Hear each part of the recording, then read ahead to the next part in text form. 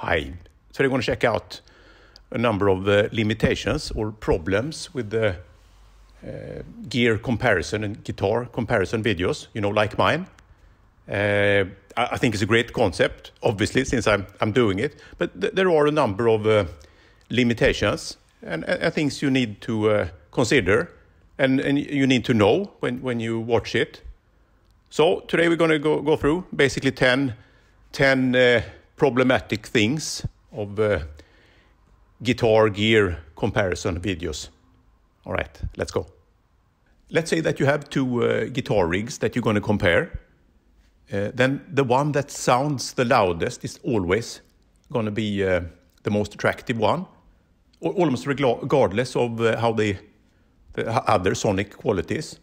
Louder is always perceived as better. So it's really important that you match the volume so they're equally loud. But that's much harder than you may think, because what are you going to match? Are you going to match the average level or the transients? Because if one sound is really compressed, if one of the rigs is really compressed, then you can make it sound really loud without clipping. The one that has really large transients, you need to put that way down so it's punchier, it's more dynamic, but the average level is a lot lower. So you're not going to be able, without post-processing in terms of compression, you're not going to be able to make these two seem equally loud. And that's a problem when you compare amps or speakers on YouTube. Another problem when you compare two rigs is that the sequence in which you put different sounds is going to determine which sound you like more.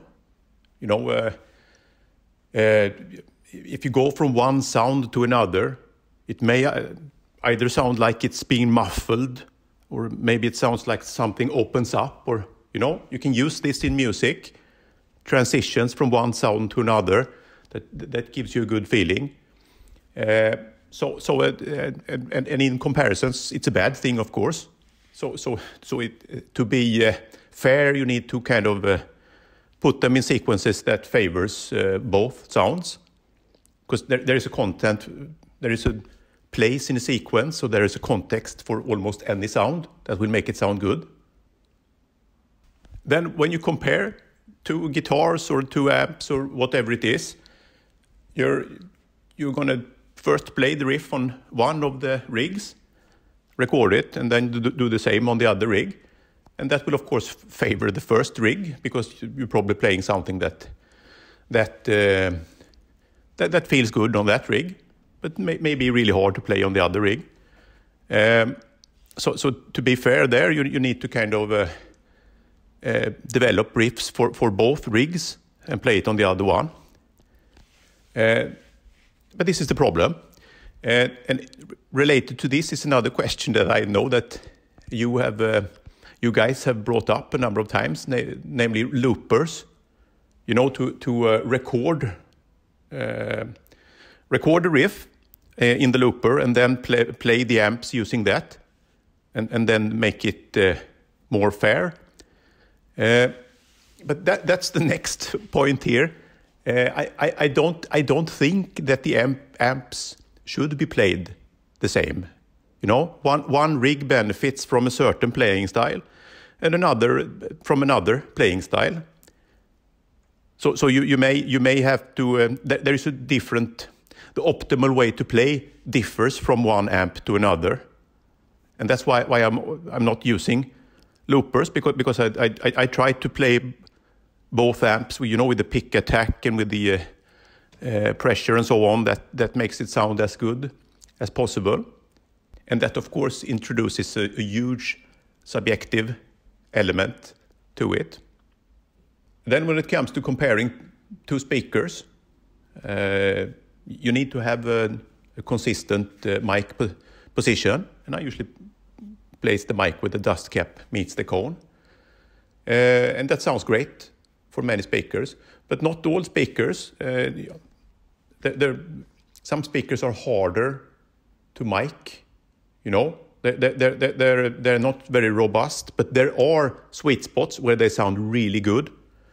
But it's that would require a very long video, because then you would have to. These are the sweet spots of the first speaker, and these are the sweet spots of the other speaker, and that's kind of a subjective thing as well. But that's a limitation of having the microphone at the exact same place. So that critique you need to direct against that. Then, of course, this is all completely subjective. You know, how things sound, what nomenclatura, you know, what words you should use to describe things. All this is very subjective, which makes it hard to discuss these things. And that's one of the reasons why I seldomly draw conclusions myself. I rely on the comment section. So have as many people with as many points of view doing the commenting. I think that is more true than me doing the comments, because my taste is always, I'm not going to say evolving, because it goes back and forth. Tomorrow I may think something completely different. I think it's like that for many people. So it's important that you get many opinions to learn about, because different people are in different phases when it comes to this. Another challenge when it comes to guitar videos on YouTube is post-processing. I try to use as little post-processing as possible, but sometimes a small amount of reverb can make it easier to hear the original sound. So the kind of the treble or mid-range or whatever it is kind of bouncing back at you, so it pops out better than it would have otherwise, especially in the stereo image. You can use it. But it can be tempting to use too much treble, and I know some YouTubers even use delay on their videos, and I think that the spatial richness that comes from a delay can kind of obscure the real the real spatial quality of the whatever equipment it is that you're demonstrating. But it's a trade-off. You need to do some post-processing, but not too much. Then there is actually one claimed limitation that I don't agree with, and that is the resolution of YouTube in general. You know, that the compression, the YouTube algorithm would compress the sound, so it becomes hard to distinguish things. And I really think it's good enough for almost any comparisons. If you have something with lots of air in it, you know, some pad or a flute or something, maybe because there are lots of really, you know, over 10 kilohertz. If that's a big part of the sound, then of course maybe the compression can be a problem. But then again, I mean, most people listen to music over streaming services like Spotify, for instance. I don't know. Isn't that basically as compressed as YouTube? I may be wrong about that though.